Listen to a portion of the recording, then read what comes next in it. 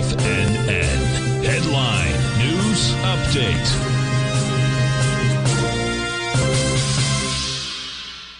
Okay, folks, Larry Pesavento with the mid-afternoon update. As Basil would say, we've got a bifurcated market. We got the Dow Jones down just a little bit. We got the Russell down just a little bit. The S&P is up about 17, 18 points, making new highs as we speak.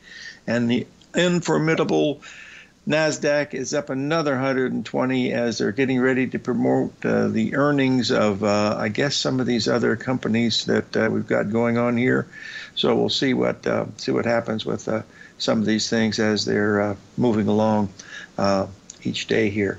So let's take another look at one thing that I want to mention to you. Those of you that are involved in eating meat, you better be prepared, folks, because we've had a breakout into new high ground into cattle. I mean, they are prices that we haven't seen in 9 years. They keep going straight up. The demand for beef is great, telling us that there's not much of a recession out there as we look at it, but that's what we're looking at.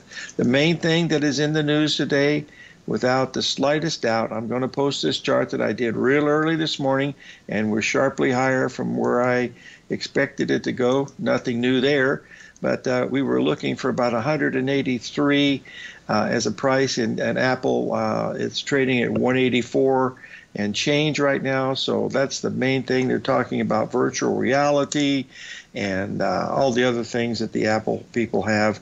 I will have, if those of you that read the Trade What You See, a newsletter, one of the greatest things I ever read was this weekend when John was writing that back in the early 70s, someone had a chance to buy 1/3 of the stock of Apple, 1/3 of the stock of Apple for $50,000, and he passed on it. He thought it was too expensive, and that would be worth well over almost $1 trillion for that $50,000 investment. Almost like if you subscribe to Trade What You See. Are you kidding me? $50,000 to $1 trillion?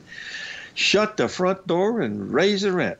We're going to be talking about some things in the foreign currency markets, the stock market, and also gold. So stay with us. We'll be right back, and we'll pay a few bills here, and then we will talk about some of the other things that we like to talk about each day here.